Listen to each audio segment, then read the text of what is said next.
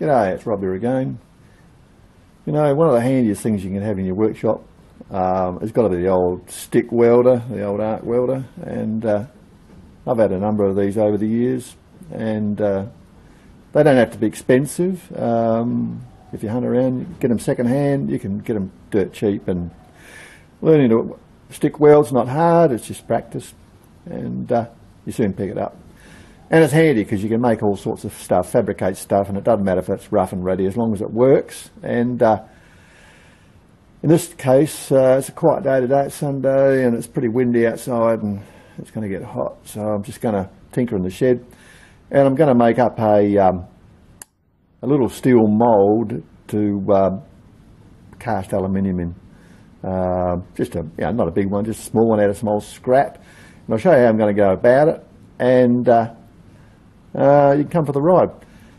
So that's that. As far as welders go, I bought this one off of Gumtree, which is like Craigslist, $35.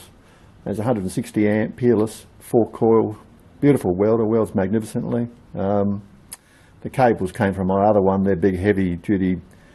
I think they're 400 amp cables. If you're going to use longer cables, you've got to up the diameter of the core so you don't get any amperage drop. But I think these are about 15 foot long, 20 foot long. But it makes it easy. You don't have to move the welder all around the shop.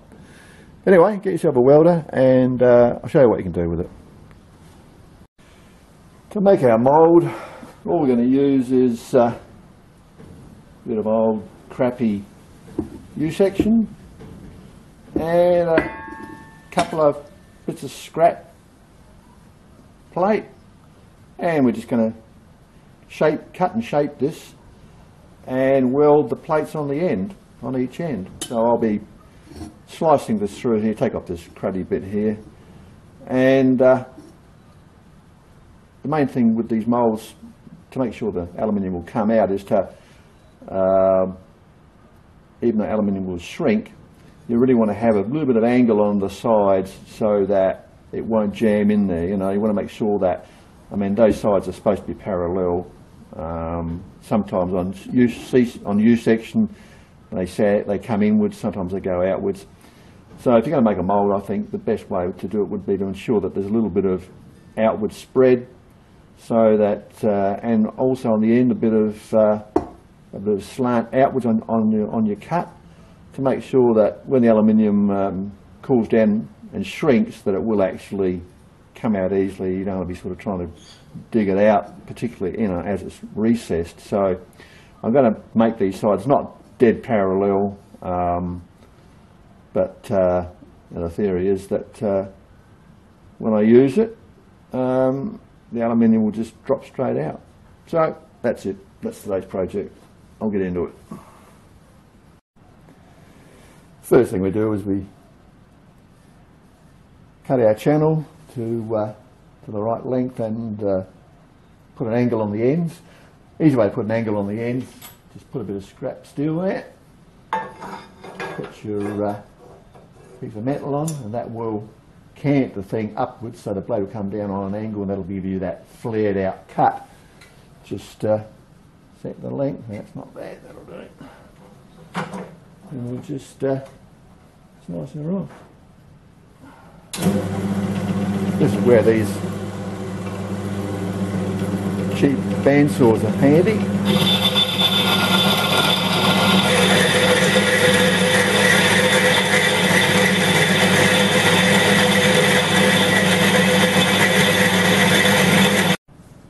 Now we'll do the other end. A bit of steel. We're going to waste the shitty bit on the end here, so it won't matter.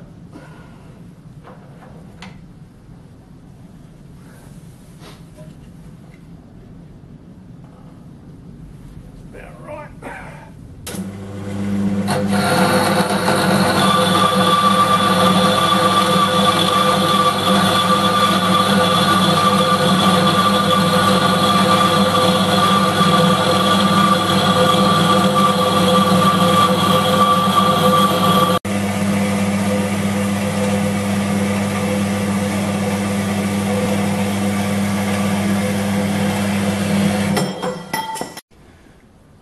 Right, now we'll just deburr the cuts on the on the inside.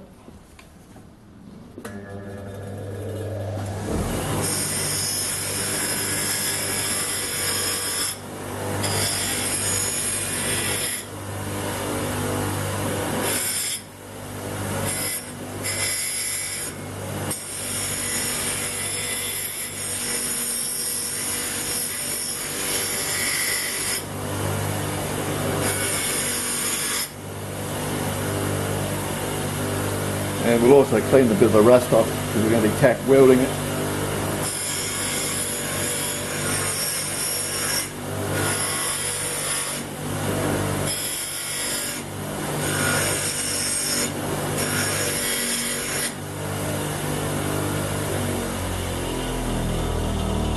Right, so next thing is to open it out. As you can see, it's coming in on the end. So if you were to pour aluminium into the mould with it like that, you never get it out. So we're going to have to spread the metal.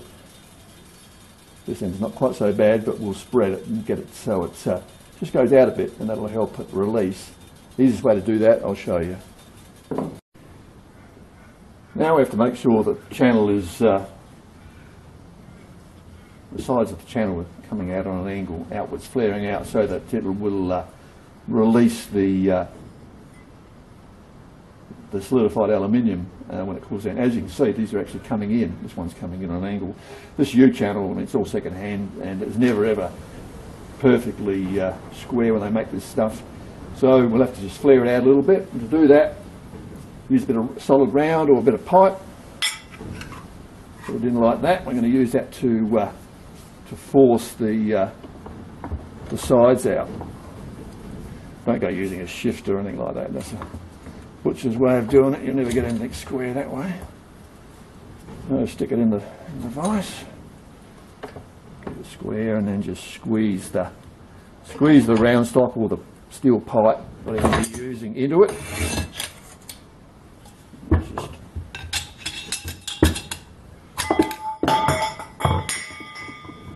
pull it off with a bar. Okay, that looks pretty good to me, so that's enough. We'll just check to see what it's got. I mean, this is not necessary, but we'll do it. Now what do we got?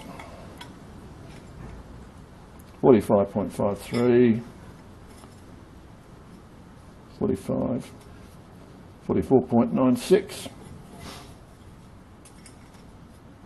Yeah, about the same both ends. A little bit wider this end, so I'll just squash it in a fraction.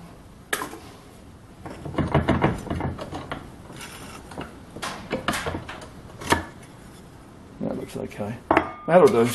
Okay, so now we'll make sure that the ends are perfectly flat. I can feel a bit of roughness on that, so I'll just put that on the linisher. We don't want any air gap between the sides of this thing, because when you weld it on, you don't want the aluminium going into gaps between the sides, or it won't come out very easily. So we want to try and do as clean a job as we can. All the welding will be on the outside, nothing on the inside whatsoever.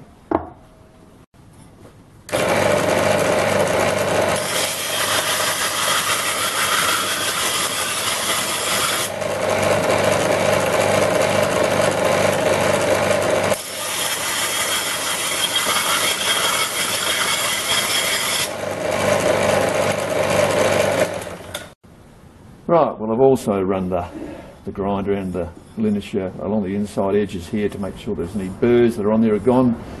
Being second-hand, crappy old steel, this has been knocked around, and this has been welded previously, so you're going to get distortion. So yeah, just clean it up, make sure that everything is okay, and then it's a matter of then you're going to weld your ends on, which is just some scrap rubbish I had laying in the thing.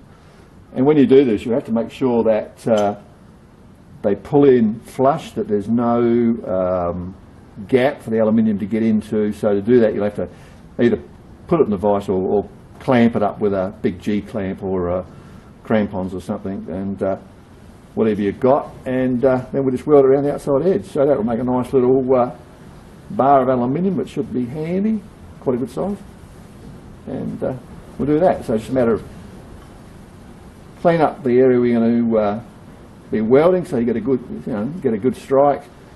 And this is painted on this particular side, and it's not dead flat either. I have to just flatten it out in the vise a bit, but you want it pulling up nice and square, so maybe that's not the best bit of steel I could have used. I'll see what else I've got. I might have a better bit. But you know, I get the paint off and then just put it together and then just weld it up. Right, well, we've got a bit of steel in the vise, and it just fitted in, and we'll just tack it on the outside. I've got it squashed up so it's good, clean, tight fit inside, so there shouldn't be any seepage, I shouldn't think. So now it's just a matter of run the stick around a bit, and once I've got it tacked, I'll just turn it over and weld it up a bit better. It doesn't have to be pretty, as long as it holds it and does the job. I mean, the whole thing is going to be pretty burnt after a while, so we'll do it.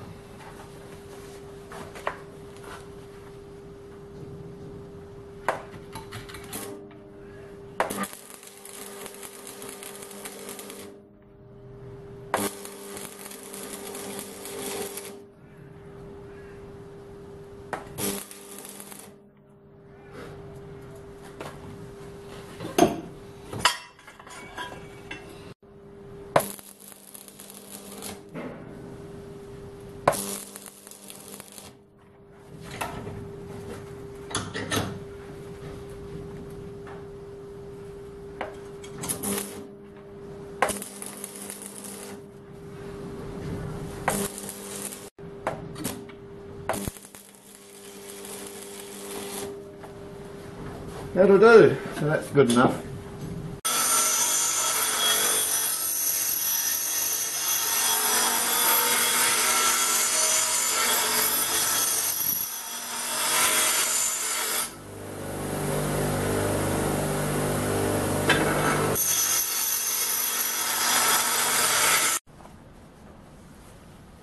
Well, there you have it, all done. Half hour's work, and I've got a mould, look at that. And that's nice and clean inside. I ground the base so that it sits square and level, with, you know, so when it pours it doesn't sort of run one way or anything.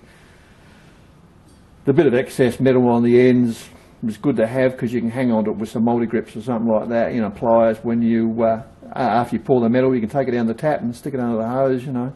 So it gives you something to hang on to when it's hot. But yeah, inside, it turned out good. The welding was great, no burn through anywhere. And you don't want burn through, you want it perfectly clean inside so it lets go when the alloy contracts. And that's it. Half hour's work, Sunday morning. All you need is a 30-buck welder, welding rods and a bit of scrap steel. So, does it work? Well, who knows?